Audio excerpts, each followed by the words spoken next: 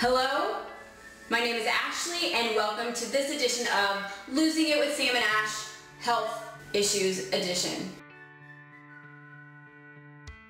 As I said, I'm Ashley and this is Sam from Losing It with Sam and Ash. First thing I need to ask, Sam, what's with the doctor's stethoscope and the nurse's costume? Well... Do you notice I said stethoscope? Stethoscope. Okay, what for real though? What's what to get at? Well, actually, I stole this doctor's stethoscope from a doctor, and then I borrowed these pajamas. I bought them at like one of those scrub places. No, for real. I'm an RN in the ICU, so this is actually my stethoscope. I did not steal this from a doctor. Yeah, we bought this like with our own money. That's great. So you look like a doctor when you wear it. I don't know about that, but anyway. This is my scrub top, but I'm not going to get into those issues. Okay, so so you are a registered nurse. Yes, ma'am. You work in an ICU. Mm-hmm. Now, what's your background? What ended you up there? Okay, so I went to school for history and Spanish the first time when I kind of was a traditional student between 18 and 22. You're kind of dreamy. I'm just looking at you. And I decided to go back after being small business owners together that I wanted to get a nursing degree. And so when I was like 30-ish, went back to school and got an associate's degree in nursing and then a bachelor's of science in nursing. Both of those, you know, as an adult student.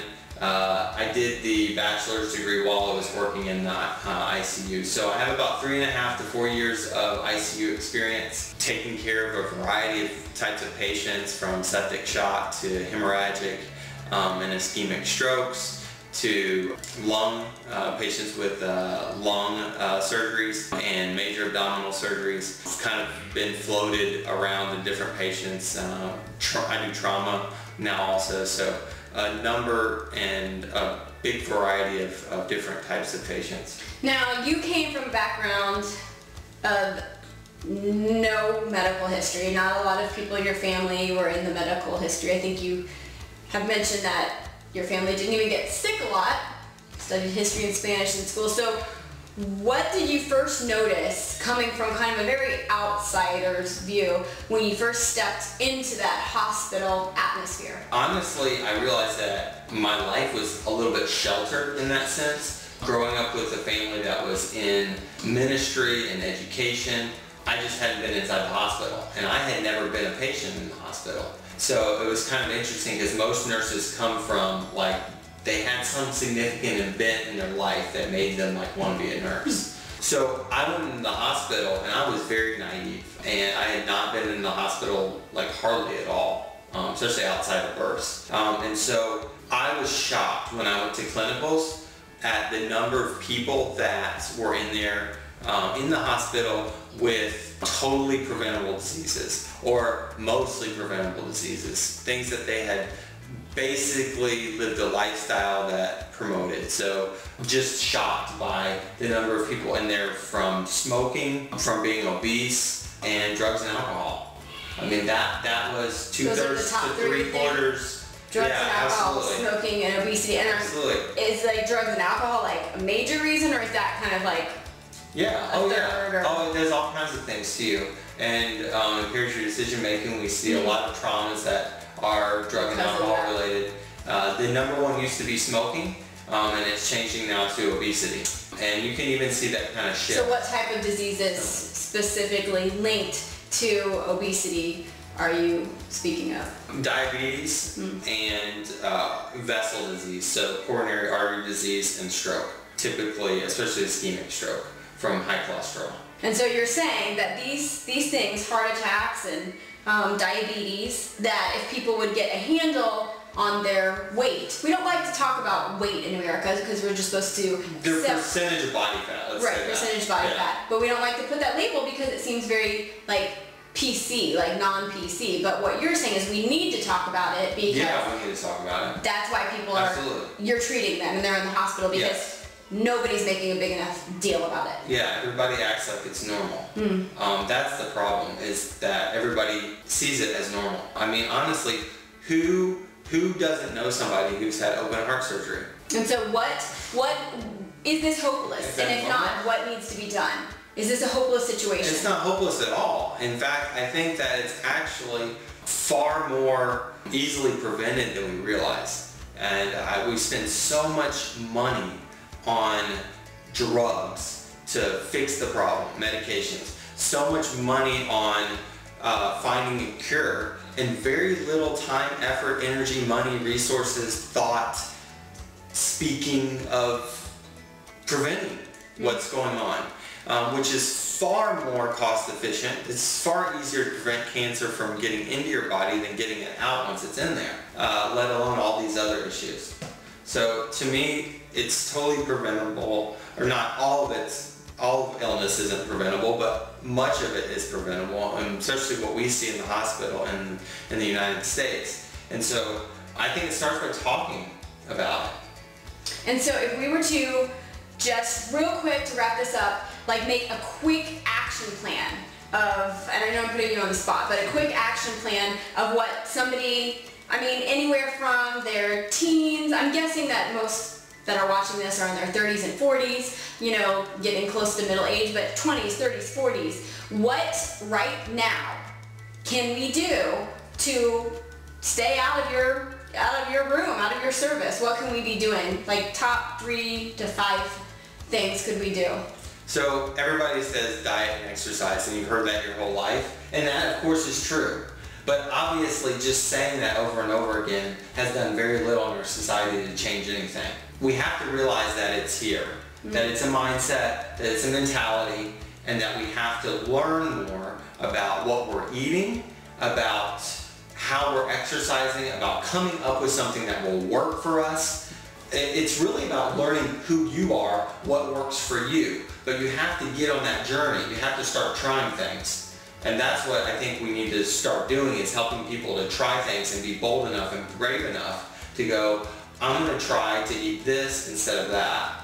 Or cut out this, I'm going to wean myself off of this. I know it's not good for me, and see what happens. Now how long, you say, sorry, I said we were done, but one more question. When you say try things, I feel like a lot of people just give up because they figure it's not working for me. And I think a lot of times that's because they don't fully commit to what they're doing. Sure. So it's like, oh, a little cheat here and a little cheat here, and oh, I took 3 days off and this kind of thing. Right. So besides fully committing, is there kind of a length of time that you would say you need to fully 100% commit before you can say definitively, yes, this works for me, or no, it's time to do something else and try something different?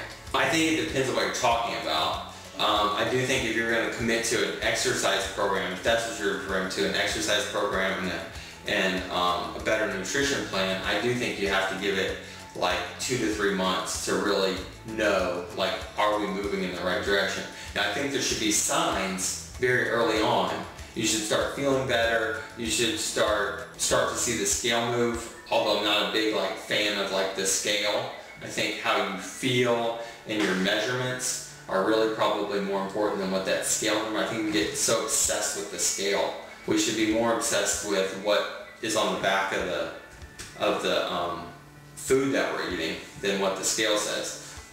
So fitness versus nutrition. Obviously they have to go hand in hand. Yeah. But if you were to say one, right now 100% commit to one, I know they have to be both together. Well, it depends on what your problem is. So if your problem is that you're 60 pounds overweight, then you have to commit to the nutrition.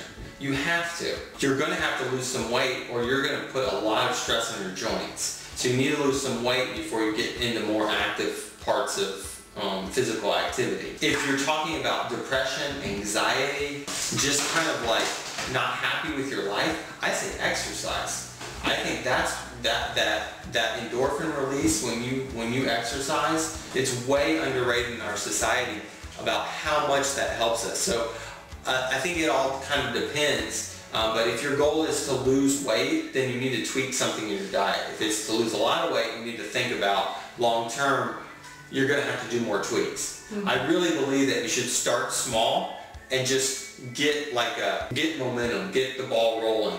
and then just cut things out. So maybe you wean one thing for 21 days or something, 2 weeks or 3 weeks, and then you wean something else, and then you wean something else, and then you add some. And that's the other thing. You got to be obsessed with what you're adding in. I'm gonna add in these nutrients into my diet instead of I'm not gonna drink just like a good and like a bad soda anymore. Think about, I'm gonna put these nutrients in my body so that I can perform better because I'm also working out every day, or so I can pick up my children, so I can run with my children, so I can be a grandparent that can play with their kids when they're 60, and you're not going to the doctor twice a week and in and out of the hospital when you're just out, just barely retired.